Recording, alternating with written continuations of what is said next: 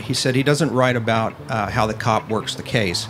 He writes about how the case works the cop. It was about those human beings, and you were involved in their lives, and you wanted to see how they would handle the difficulties that their lives brought. The atmosphere of authenticity, I think, has to do with the intensity of imagination which the creative personality invests into the effort to bring the world alive. If there's a God, he wants us to tell the truth. And if there isn't a God, it's that much more important to tell the truth. If you want to have a good look at a society, the first place I would look is the police culture, the behavior of the police in that specific society. My movie is about how do you adjust to war in a day-to-day basis. You go to war at night and then you take your kids to school. That exists in Rio, it doesn't exist here. So it's a different world. My movies are critiques of cops. My movies are about corrupt and violent cops that systematically torture to capture drug dealers.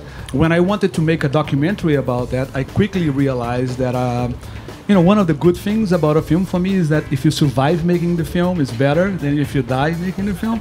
So that's why I moved to fiction. I was shooting a scene where the elite squad was torturing a woman to find a drug dealer.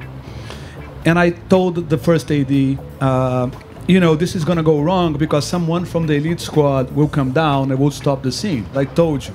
So I went there and I said, I'm sorry. And the guy says, no, don't be sorry. You're torturing her the wrong way. You have to put, and they literally explained to me how it's, how the torture is. Well, he was trying to top the car chase. And it had really nothing to do with the book. The reason that he went the wrong way was it was like a mistake. Because that was the only way he could rent the freeway for that one day. So that had to be thrown in there. Gun kooks write to me all the time. When I make a mistake, an error in something, safety's wrong on the gun, I get 3,000 letters from people telling me I'm stupid. Part of the best fun for me is to make up bad guys because I get to live through the bad guy and do all the crazy kooky things that my good guys can't do. When I start, I never know what the story is going to be about. And so I'm very grateful for the hospitality of television as a medium.